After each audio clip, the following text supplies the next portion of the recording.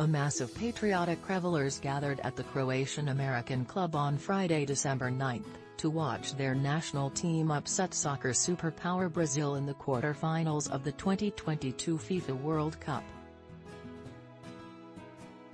The atmosphere was tense and ultimately jubiliant.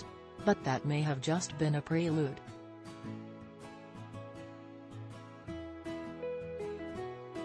Croatian supporters are expected back at the San Pedro Community Center in even greater numbers on Tuesday, December 13, when their team takes on Argentina in the semifinals, and tries to make their second consecutive World Cup final.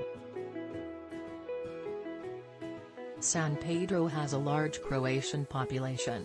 The community arrived in the historic port town from their native Croatia, which is on the Adriatic Sea, generations ago.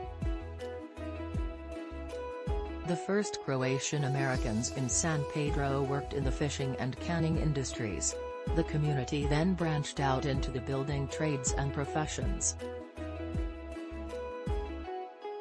The World Cup's first quarter-final on Friday was a nail-biter, with Brazil scoring the match's first goal in extra time. But Croatia kept fighting and soon responded with an equalizer, sending the match to penalty kicks.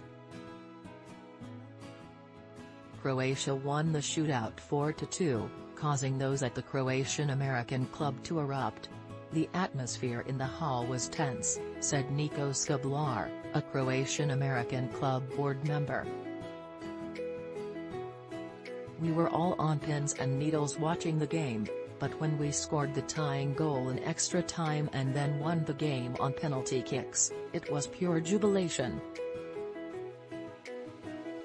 Croatia, though an incredibly skilled team, was the underdog going into the match against Brazil, ranked number 1 in the world and winners of a record 5 World Cups.